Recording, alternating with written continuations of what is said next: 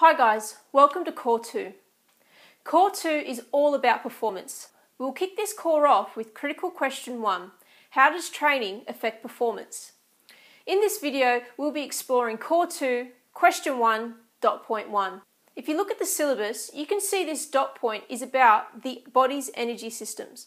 In this video, we will learn about the ATP system, the lactic acid system, and the aerobic system.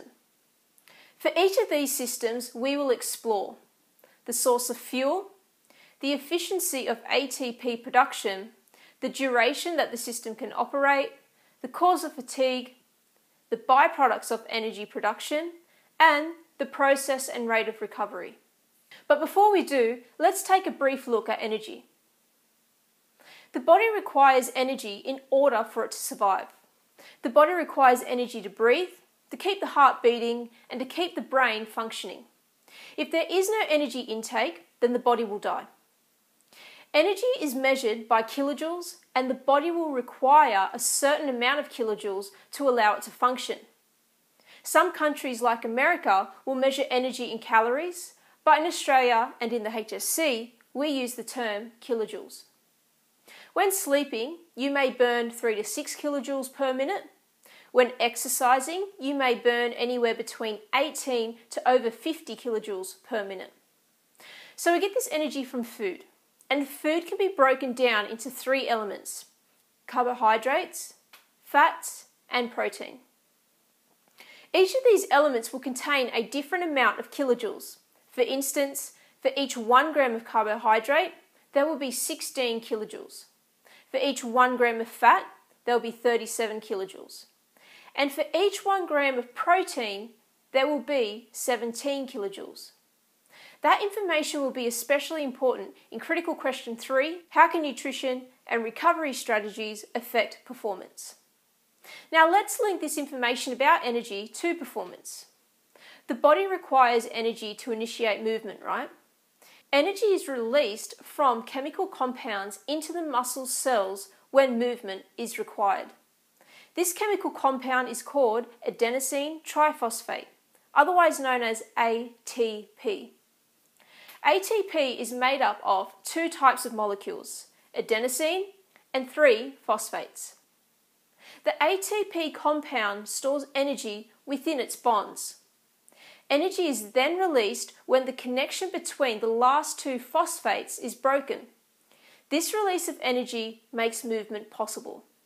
However, now ATP has only 2 phosphate molecules. It is now called ADP, adenosine diphosphate, di meaning 2. Even though our body has a certain amount of ATP to use, it doesn't mean once it's used, that's it. ADP will rebuild to become ATP again. The rebuilding of ADP molecule back to ATP is called resynthesis. This occurs when a free phosphate rejoins ADP, reinstating the bonds, making it ATP again, and therefore able to release energy to the muscles once again. So our body has 3 systems that can allow energy to be released to initiate movement. These 3 energy systems are the ATP system, the lactic acid system, and the aerobic system. The body will only use one system at a time, and the system the body uses will depend on the intensity of the movement as well as the duration of the activity. It is important to note that the atp-pc system and lactic acid system do not require the presence of oxygen, whilst the aerobic system does require the presence of oxygen to resynthesize ATP. Let's start the dot point by looking at these 3 energy systems in detail. So first, let's look at the ATP system.